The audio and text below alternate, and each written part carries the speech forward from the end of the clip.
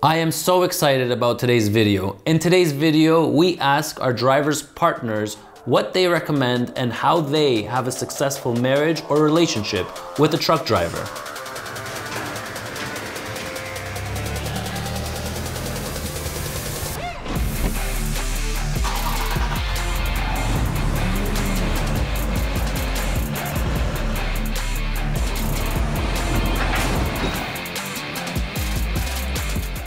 What do they do? What's their secret? With drivers being on the road for 2, 3, 4 weeks at a time, how do they keep up with their relationship? What do they do to have a successful marriage for years and years to come? Because we're in the midst of COVID-19, we have decided to conduct the interviews via Zoom. Well, let's get started.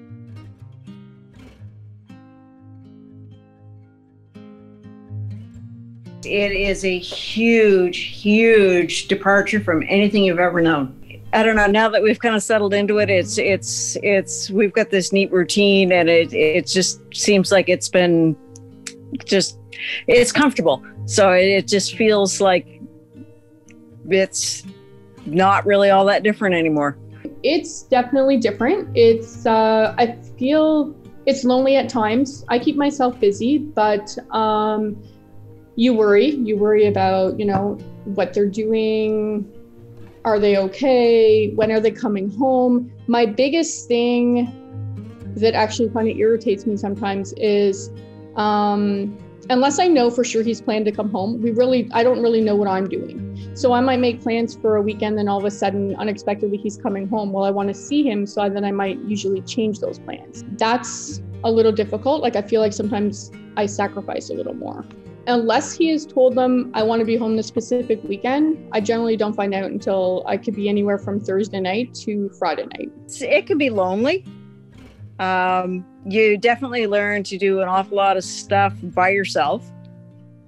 There's things like, I don't think he's been home on my birthday yet, since he started 2 years ago, which is different. But, we do like video calls and stuff like that. But, you learn you can't necessarily rely on having him home. That's for sure.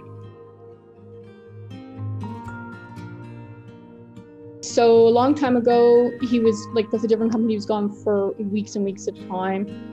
When he started with ET, he was gone about weekly. And then about a couple months ago, we tried a month. Neither one of us liked that at all. So now it's about every 2.5 weeks.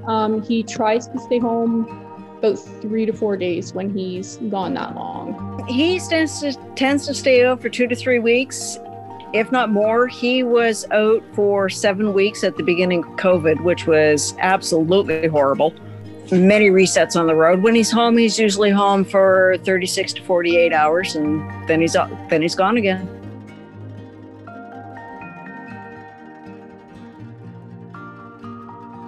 On the weekends, I've been on the phone with him for an hour and a half at a stretch. And then when I'm working, if he can, he'll call me while I'm on my drive on my way into work, and then he'll call me on my 2 15-minute breaks, my half-hour lunch, and usually on the way home, and then at some point throughout the evening. So we probably, if you round it all up, speak between maybe an hour and a half to 3 or 4 hours. I do feel like there's enough communication. We talk morning, we say good morning, we talk at night. Once we've had our coffee, there's usually a phone call before I go off and do my job. If there's something new that comes up in the day that's exciting, I'll call him and tell him. Nothing really new and exciting happens for him really, but but if there's something funny, then he'll call and tell me.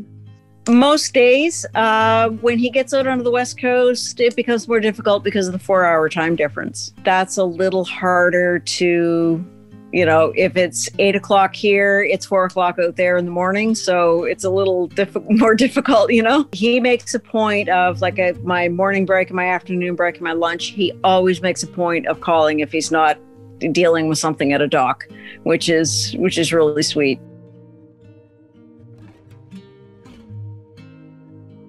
There's not a lot of face-to-face. It's a lot of phone calls, a lot of texting when he's sitting at docks. There's, sending goofy stuff through Messenger. Oh my gosh, some of the things he sends me are just amusing. I don't know where he finds it all. He does speech to text through his headset, which with autocorrect becomes very amusing sometimes.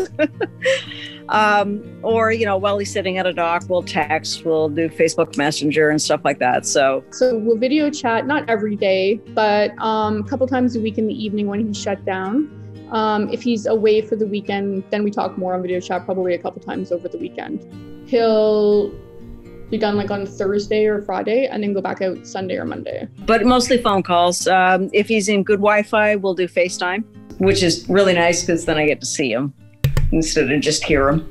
There's been a few times where he's had his phone up on his mount on the dash, and he's just turned it to a FaceTime video and flipped the camera. So I'm like basically driving down the road with him, which that's kind of neat too. I really enjoy that. There have been a few times where I've been able to come out in the truck with him. For 3 or 4 days. I've been able to get a few days off work, so he'll do a short local run. I got over to Newfoundland with him once, which was wonderful because number one, I've always wanted to see Newfoundland, and number two, I get to spend almost a week with him, so that was really cool. I run a small dog walking and pet sitting company. So I usually start my job, it could be anywhere between 8:30 and 9. And I'm done probably about 1:30 or 2 right now. There's not much pet sitting going on because of COVID, but I did get a lot of dog walks back with new clients a lot of them are nurses and teachers as well. Because I'm gone probably the morning and then back just not much longer after lunch. I work 40 hours a week. I work in a sign shop. I build signs. So I actually do mostly the files for the CNC equipment and stuff in the building and run some of it. We have 2 laser cutters, so I get to play with lasers all day sometimes. My youngest is 17. The oldest is 22 or 23. My oldest is just in her last year of school. They're quite independent, yeah. It's not been easy. We're a blended family. So over the years, if he wasn't home on time and it was his girls' weekend to come, they might miss out on seeing him. I think the kids have really missed having him here sometimes, but he's pretty good about phoning them. They video chat. Like now that the technology is so much better, there's a lot more options. Like if he's having, or one of them are having a bad day, I sometimes would send a message, hey, this happened. And then he'd call them and talk to them about it. I think for me, way back when the kids were younger, I found it really hard because I felt like I was doing everything. And back then I ran a home daycare. So it was kids in my life, and not much of a break. And I used to kind of resent that. I would resent the fact that I felt at that time, you're in your truck and you just have to drive and I have so many things to do. The biggest thing that helped is I started asking for help on the weekends. Like, can you help me with this so I can go take a break? And now it's just automatic. I don't even really have to ask. He comes home, he cooks on the weekends, he'll clean something, he'll tell me go sit down. Yeah, the first little bit of it was pretty rough, making the adjustment of not having him around. It got very lonely. He would, when he got a good long run, he'd get me involved in helping plan the route out and everything like that, and figuring out what truck stops we were going to stop at and everything like that. And basically, I'm his absent co-driver, as he puts it. I've gotten involved in a lot of it. I learned a lot more about the hours of service than I think any human should know. I find what's really hard, and I almost feel cheated, is when he comes home in the middle of the week and I've got to go to work in the day, in the middle of the day. Got to go to work all day long. And so I feel like I just miss out on that time. As the kids are getting older, I'm finding I have a little more time to myself. And, you see some posts, and I know that posts are not necessarily always how everyone's life is, but you'll see like a husband and wife doing something, or they have morning coffee together, that kind of thing. Like those are the things I miss and sometimes still struggle with. All the time. All the time, especially with right now with COVID going on, and now it's winter. Like he's just on his way back from Alberta right now, and there was snowstorms, and actually he went over into BC. He went over the Coquihalla Pass when it was like slippery and crazy, accidents all over the place. And I worry about that a lot, because the next thing you know, there's 5 or 6 of these big trucks off the road, and you know, you get 80, 100,000 pounds of vehicle. That is a lot of inertia. You know, he worries about my state of mind, and, you know, the kids, he worries about them too. I actually come from a trucking company. My dad was a trucker, my grandfather, my uncle. So the worrying's always been there. So I do worry about Brian, especially in the winter. He does worry about me. I go hiking and jogging. I wear a Fitbit as well. And I keep, like, we both have our Find My Friends app on the phone. Him, because if something ever happened, I can see where he is. It actually gives me a peace of mind to know, okay, he's parked, he's just not answering because, you know, he's sleeping or he's in the bathroom, or it's not because he's in an accident. He has, you know, he can see me on mine, and the kids and I and all of us are like on the same one. So that, let's say I go for a hike and I don't answer, then they can kind of find where I am. Some people look at it as invasive, like, oh, wow, you're tracking him. No, I don't actually look at it a lot. It's literally if I've called him, or what I'll even do is I won't call him because I see, you know, I know with the weather that there's a, you know, that there's a storm, and I see that he's still driving, so I'm not going to bother him. Or, you know, it's 7 a.m. in the morning and he hasn't moved, and he told me he needed to get up at 5. Maybe he slept in, which has happened. And then I've called him and he's like, oh crap, thank you. You know, and then up he gets and he goes. We always try to find something to do. We always try to go on a small date, whether it be a walk or for dinner, for lunch, just something just for us. And then, you know, we spend time with the kids. We'll play a game. We watch a movie together. The first night he comes home, we actually don't bother him. Because he needs to unwind, because he's used to being by himself in the truck, no noise. My house is very chaotic. We have 3, 4, 5 people living here at any time. We have 4 dogs, 2 cats. So it's a lot to come out of your truck and have to work your way into this household. So we always don't really do much the first night. And then after that, he's fine. And then we go on and do stuff together. We'll do a lot of running around together, you know, groceries, whatever it is we need to do. If there's stuff that needs to get done around the house, you make sure it gets done. Summertime, we go out on the bikes. We both ride motorcycles, so we'll go for good long rides. Actually, he's gotten my 17-year-old daughter hooked. She jumps on the back of his Harley with him, and we go for rides and stuff. So this time of year, we'll just, you know, grab the iPad or something, snuggle up and watch Netflix or Prime Video or whatever. He makes a point of it, and so do I. You know, we make the most of every moment that we have together. Like, he wasn't a trucker when we first met. Then he became a trucker, and you know, you just slip it back into it. You know how it is. You know how it's going to go. And the biggest thing is always having a life of your own is really important. Yeah, it's that's always the thing, because, you know, you talk to some people like, oh, truckers, they always cheat. And I'm like, no, I don't believe that all of them cheat. And I think that really, don't go looking for something, but if you're worried, you got to talk it out. It's the hugest thing. Ask questions. Reassurance is huge for me, like, because, you know, there are times, of course, I'm going to feel insecure, and Brian's very good at reassuring me, like, look, no, you know, nothing. This might be a little personal, but the way I look at it is, if my husband comes home and he holds me the way he does when we're sleeping, I figure he's not cheating, because generally, if there's nothing there, they're not going to hold you like that. Really, trust is either there or it's not. At least that's my view of it, and his too, right? We're both very much like that, you know. And it's, trust is something that's earned and not given either, you know. So If you're a somewhat insecure person, you're not going to do well with somebody who's in trucking because you're going to be constantly worrying. Every morning I get a text when he's on the road that he's gotten up and he's starting his pre-trip or he's rolling now or whatever. Every single morning, no matter what time it is, my time. Sometimes I get a text at, like 3, 4 in the morning.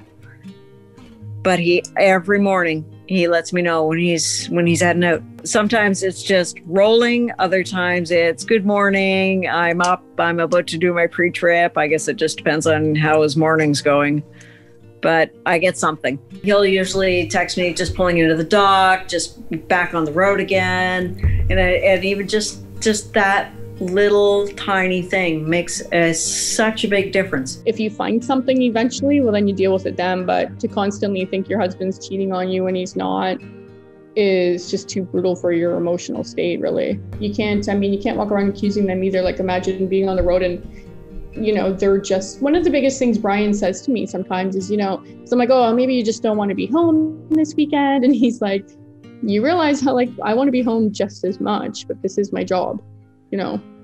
Due to our personalities, and some of this has just come with getting used to not seeing each other, is that we like our own time. We're not afraid to be alone. It's not a bad thing to enjoy your own company. It's just trying to make sure that when you come home, you do have quality time. That's hugely important. One of them, get in the truck yourself. Go on a trip with your husband or boyfriend, and it gives you a really realistic view of how it is for them and the stresses that they're under, so that you understand. They already know what home is like for the most part. You don't necessarily know what it's like for them. And I've been in the truck with Brian a few times, well, more than a few actually, and I like it. But I also see everything he has to deal with in a day. Communication is another thing. Communication is huge in any relationship, but especially this, because you're living separate lives until you come together again. Literally, you've got to be flexible because you're not going to be dealing with any hours known to any other human being, really. When he's going to be coming back, when you're going to actually be able to talk to him. I mean, there's some runs where all he's doing is running all night long. And then he's sleeping all day. That makes things difficult. And you gotta be ready for those kind of weird things like that. Flexibility, I would say, is a good one. And that can be applied to so many aspects of the relationship. Sometimes when we do meal prep, or I'm doing it on my own, I'll write little notes on the lids, like "love you" or "be safe," "have a great trucking day," things like that.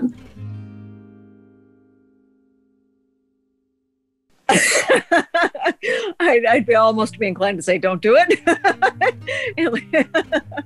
But that's just the snap answer.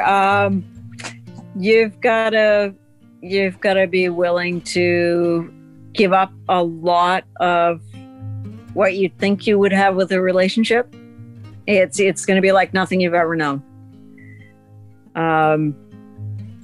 There's just be prepared for missed birthdays and miss this, miss that, or, I'm going to be home on Wednesday. No, truck broke down. I don't know when I'm going to be home, and you've just got to be, you got to be ready for anything, really. If I don't think they're a strong person or that they could handle it, I might say, maybe it's not for you. But for some women, again, for me, it just goes back to, you really need your own life, and you need to keep busy. You can't be sitting here pining away and crying all the time for your husband. You're just going to be unhappy. And way back, that might have been me, but I learned to basically, I just create my own set of friends, my own life, and I keep busy. Keeping busy is big, and communication is huge as well. I have told him that as the kids get older, I would like him to be home a little more, but that's not for another few years. Or, depending on what I'm doing at the time, maybe I can go out in the truck with him once a month or something, just so we have a little more time together than we have been most of our relationship. If you're a clingy kind of person that needs somebody around all the time, a relationship with a trucker is not for you unless he's one of those local guys that's home every night. Every phone conversation becomes the truck. Somehow that truck always gets into every single conversation. If it's not the truck, it's the dock. If it's not the dock, it's the dispatcher. If it's not the dispatcher, it's a shipper or receiver. Like the trucking works its way into every single conversation. Trucking's not really a career, it's a lifestyle. Well, I mean, it's a career, but it's also a lifestyle.